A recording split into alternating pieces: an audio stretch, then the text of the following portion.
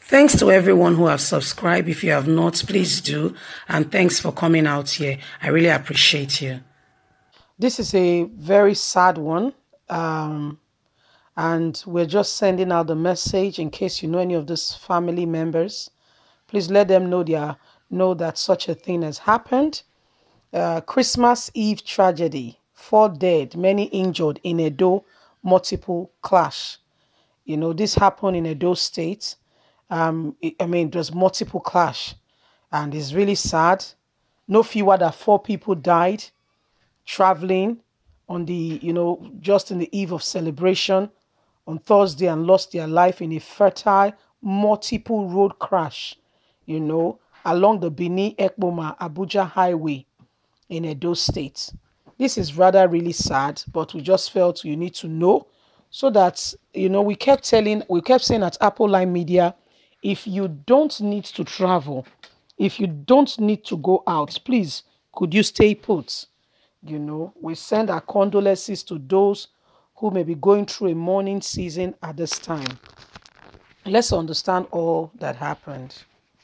No fewer than 4 passengers traveling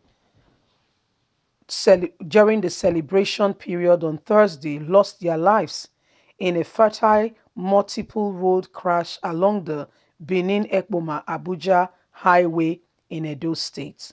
The clash, which occurred near Ogbage community area of the state, involved an 18-seater commercial bus, an articulated truck, and a Toyota Sienna car. Other passengers were said to have also sustained various degrees of injuries in the process. According to a passenger who was traveling in a Toyota Sienna car behind the Ekpoma bus, the bus driver was trying to avoid a pothole on the road when he had a head-to-head collision with an antique truck loaded with baskets of tomato coming from the opposite direction. He explained that following the crash, the bus fell off the road while the Sienna ran into it. When contacted, the Edo Sector Commander of the Federal Road Safety Corps, Mr. Henry Badmus, confirmed the incident. He attributed the crash to overspeeding, dangerous overtaking on the part of the commercial bus vehicle driver. So this was what happened, and it's really sad, to be very honest. It's really a very sad one. But we need to bring it up to you so that, you can tell your friends and loved ones, family members out there, if you don't need to travel, please, can you not travel, please? If you don't need to go out, please, can you stay put? Like, seriously, this is rather unnecessarily. This, some of those drivers, they just go ahead. They just drive. They don't even mind what is, going on. They just go on speeding. Just go on speeding. They don't care that, it's human being they are carrying. Just because of a pothole. Again, what are we talking about? The road safety officer is blaming the driver. Of course, the driver has his fault on his part. However, why do our roads have pothole? Road in Nigeria, today's 21st century, oil-producing nation, still has pothole that the driver was trying to dodge. Do you know if you go to advanced countries, there is always roadworks going on, and you are wondering, what is this roadworks? Always roadworks going on. Why? They want to ensure that their roads are up to standard, meeting the requirements, and are living up to the expectation of the general public. It is a very sad occurrence that we keep allowing this to happen. Things that could be avoided are not avoided. Things that could be avoided are just left unattended. Now these people have lost their life. What do we say to the families? How do we explain this, what has just happened? People traveling, people, going from one place to the other, And this has happened. You people that have lost their life now, we've not even heard all about them. We don't know whether they have families, whether one of them, their wife just had a child. We don't even know. We don't know if they are the breadwinner of their family, what they were going for. Maybe it was an important engagement.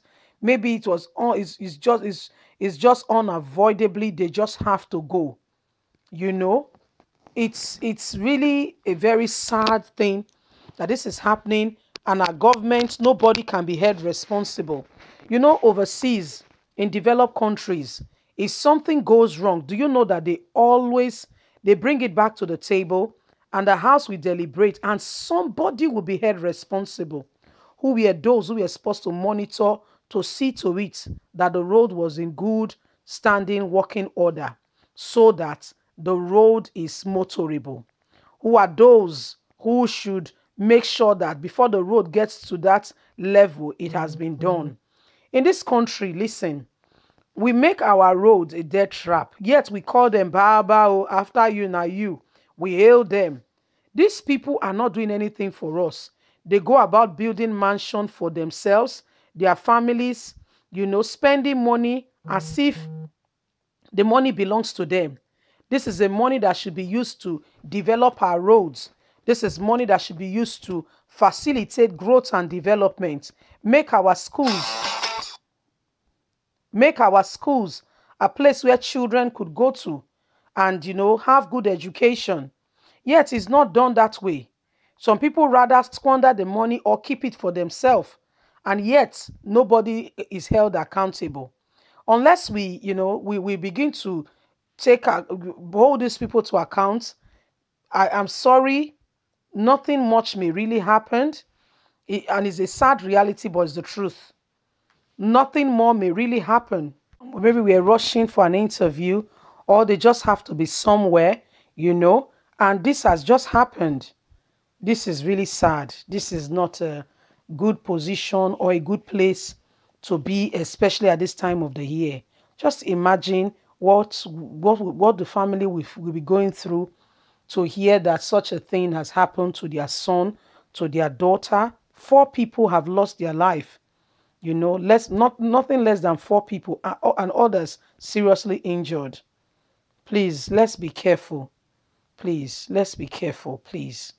Who don't die, not the judge case, or now they alive, the judge case. I beg, eh? Anyway, guys, leave us a comment. Don't forget to like us, share, subscribe. Click on the notification button so you can always get all our latest news. God bless you. Have a good day. Bye for now.